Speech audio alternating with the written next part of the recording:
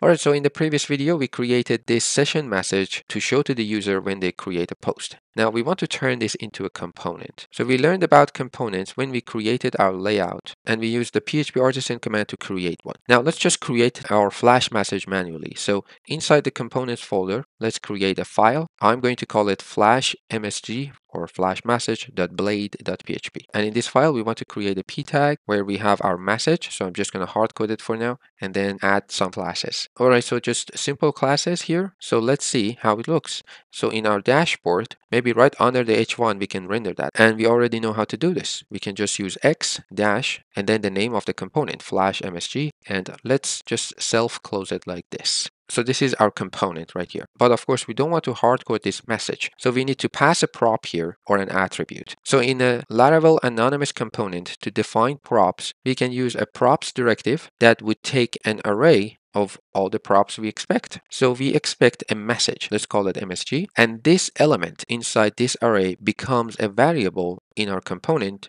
which we can use. So in between these two p tags, we can use that variable. Now, if we actually go back to our website, we get this error that says message is undefined because we are not passing it to our component. So where we are calling the component, we can add that attribute or prop. So we called it MSG and the value for it could be anything. So if I just pass hello here, we get, of course, that text, but we want to use this session message. So let's just copy this and paste it here. Now I want to move this inside this div. On the div itself, I'm going to add some margin bottom and get rid of this p tag. All right, so now we have our component that has this message attribute or prop. Let's test this out. So we want to create a post. And there we go, that's our message. Now to make this even more reusable, we want to be able to pass the background color. So if it was an error message, we want to change it to red. So we want to make this background dynamic. So instead of passing the text like this, we want to just be able to change that. So we can accept another, I'm going to call it BG, and instead of hard coding the background, I'm going to get rid of this, and then I'm going to add that background in curly brackets right after my last class. So let's see if this works. In the dashboard, we want to pass the attribute BG, and we want to pass the tailwind background colors here. So let's say BG, I don't know, yellow 500 or 600, whichever color you want. So let's save this and test it out. Let's create a post, and there we go, it's yellow. Now if we don't pass this, we would get an error because there is no value for this BG. We could have default values for our props in our components.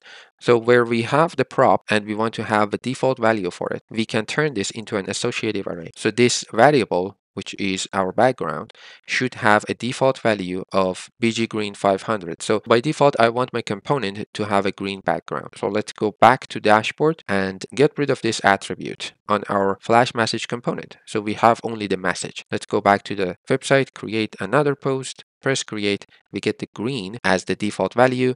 And if we bring back that yellow color and create yet another post, we get yellow. So that's how you can have default values for your props in your component.